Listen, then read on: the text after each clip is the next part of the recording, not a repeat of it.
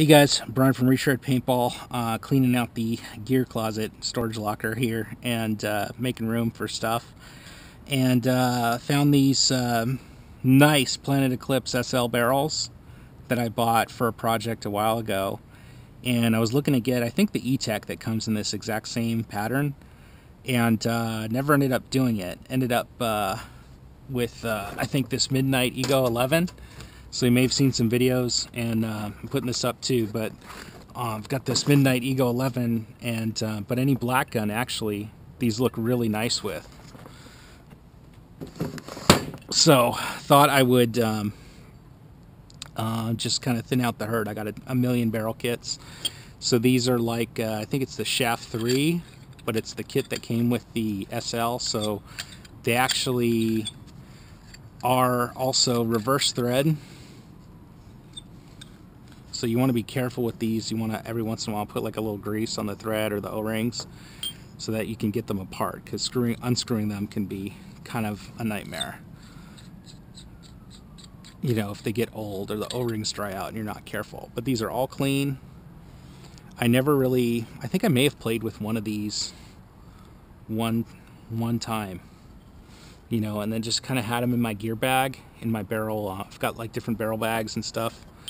So this is, let's see, 685, 693, and 689.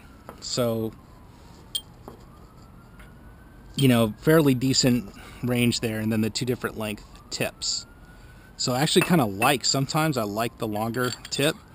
It's just kind of easier to point when you're staring down the top of the barrel, especially like on a tournament marker, like an Ego or something.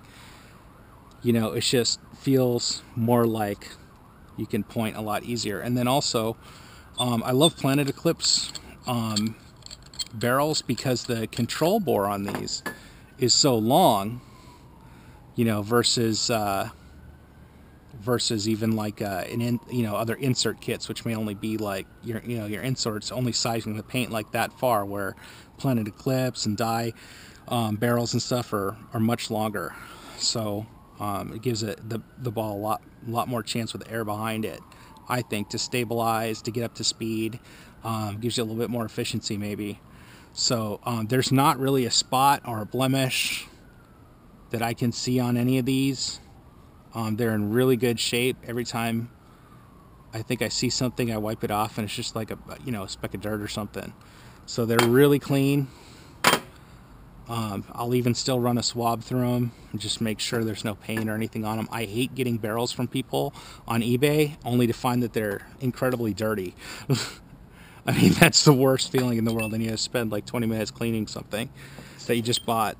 So these are the SL kit, and I mean, these are, I bought this, I probably paid around $100 or something for this, maybe a little bit more, I can't remember. It's been a while. But these are nice. The finish on them is great. The pattern is just, really, really nice. If you see these in any of my videos playing with it, it's probably the one and only time that I used them. So that's it. That's the Planet Eclipse SL barrel kit. Thanks.